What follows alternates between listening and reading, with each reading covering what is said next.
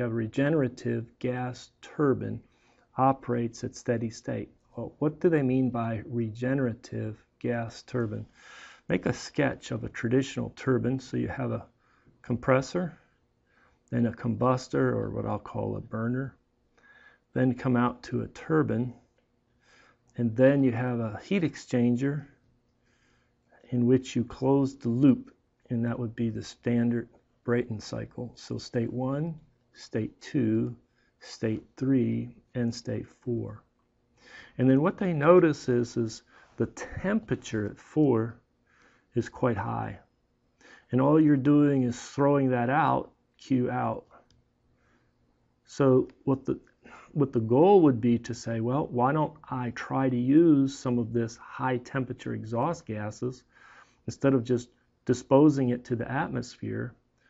Wouldn't it be better to try to heat up some of the gases that would be heated by burning a precious fuel in the burner? So try to heat up from 2 to some other state before it goes into the burner to reduce the amount of heating that's done in the burner. That's the goal of the regenerative gas turbine cycle. So what they do is they say, well, let's reroute. So we'll take the exhaust gases out of the turbine, come up and put them through a heat exchanger. And the heat exchanger, the purpose of that heat exchanger is to preheat the gases before they get into the burner. Now, so what we do is we get rid of down here, get rid of this, get that out of the way. And we still have to close the loop, so we bring it over and come down and then go into the compressor. But before we put it into the compressor, that regenerative heat exchanger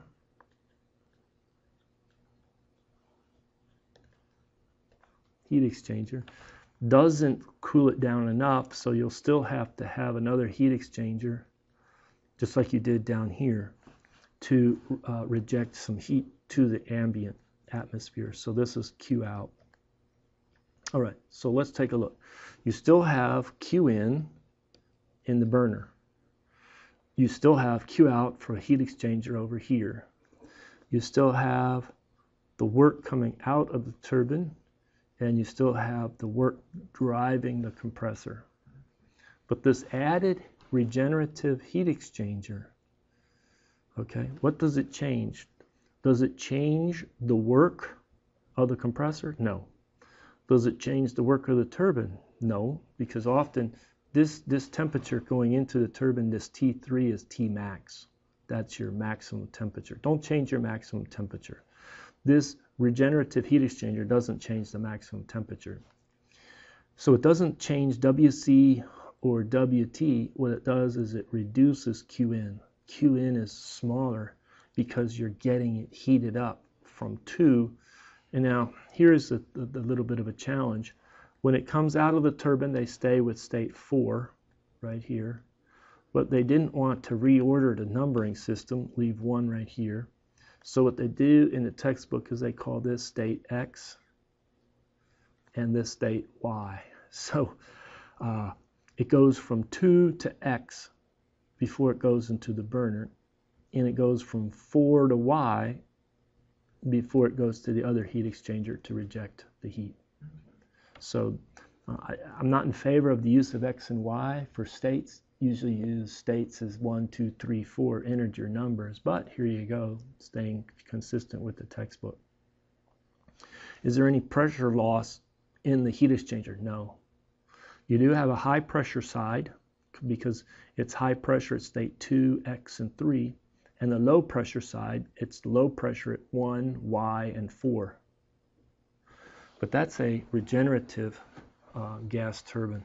Let's do this. Let's go ahead and look at it on a temperature entropy diagram. So we have a temperature entropy diagram. We'll start at state 1, go through compression to state 2. And now you have constant pressure heat addition.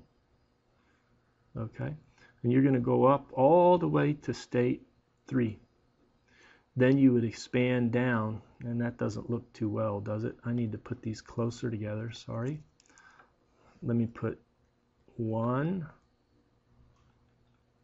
like that, expand down. So what we see is state 4 is very high temperature. So what we want to do is we want to cool some of the exhaust gases off while heating some of the from state 2 up to state X. And this is cooled down to state Y. Okay. Now, if you have a counterflow heat exchanger, which is common, and you have the hot side on one and the cold side on the other, they're both air in this case. This comes in at state 2. This goes out at state X. This comes in at state 4. This goes out at state Y. You might ask yourself, the temperature at Y is going to be less than the temperature at 4. The hot fluid's going to lose or decrease in temperature. It'll be heat transfer out of the hot fluid into the cold fluid. And the cold fluid's going to heat up. But how high or how low could Y be? And likewise, how high could X be? And a lot of times they'll plot like on a temperature kind of scale X from one side of the heat exchanger to the other side of the heat exchanger. They'll show the cold fluid heating up, going from T2 to TX, and the hot fluid coming down. And because they have the same mass flow rate, those slopes of those lines, assuming constant specific heats, would be exactly the same. There'd be parallel lines. And then this would be T4, and this would be TY. Well, if you make the heat exchanger larger, it's kind of like trying to stretch out the length here. I know this is not going to be a great illustration, but if I wanted to do this, make it longer, and so now I'm bringing in 4 over here and taking out Y over here. I'm bringing in 2 over here and taking out X over here. And if I put my same temperature length diagram from inlet and outlet, so the T2 is not changing on the magnitude, and T4 isn't changing on the magnitude, right? T4, it's the same height. But what you can find is that the slopes will be just like this, and the difference will be becoming smaller and smaller and smaller, delta T. And if you have a short, stubby heat exchanger, not very much area, it'll be a large delta T within the heat exchanger. And this delta T right here, you know, that's what I'm talking about. So theory, the exit temperature for the hot could be as low as T2, the inlet temperature of the cold. And the exit temperature of the cold could be as high as T4, the inlet temperature of the hot. That's a tongue twister, isn't it? Yeah. So what you do is this could go as high as 4. This could go as low as, Y could go as low as 2. So, an ideal situation, that's right. So what we do is you have the efficiency or the effectiveness, this book calls it the effectiveness of that regenerative heat exchanger. They use a symbol like eta, REG.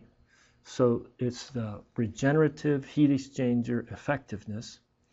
And they say, look, the actual amount of transfer, well, you could do it from the perspective of the cold fluid being heated up. It would be going out from H2 to HX. That's how much increase in the enthalpy of the cold fluid compared to the maximum increase of the cold fluid, Well, it could go as high as H4 on the exit. If you had constant specific heats, it would be Tx minus T2 divided by T4 minus T2. And often this is specified. Maybe it said, oh, it's 80% is the regenerative heat exchanger effectiveness. All right, so there you go. We've now covered the theory to now analyze this problem. So let's take a look at this problem right here, having covered the theory.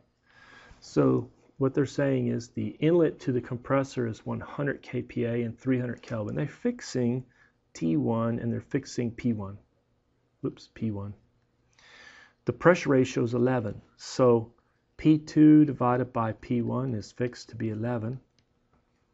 The inlet to the turbine is 1400 Kelvin, so this T3 is 1400 Kelvin. This is typical type of information specified. The isentropic efficiency of the compressor and turbine are 100%, so they're reversible. And the regenerator effectiveness is 50%, so they're specifying this eta regenerator to be 50% for this problem. Now they ask, go ahead and determine the thermal efficiency and the backwork ratio. So what I do is, if you assume cold, it doesn't say to assume cold air standard, or use the air tables accounting for variable specific heats. It's your choice. You can go one way or the other. It doesn't appear to be specified in this problem. But you can think of this X is because the 50% effectiveness is being halfway between T2 and T4. Just halfway. Maybe I sketched it showing it's about a 50%. And likewise, Y will be about 50%. In that case, the exit temperature Tx is equal to the exit temperature Ty. But they're coming out at different ends. Okay, because here you're picking up half, it's giving up half of what it could.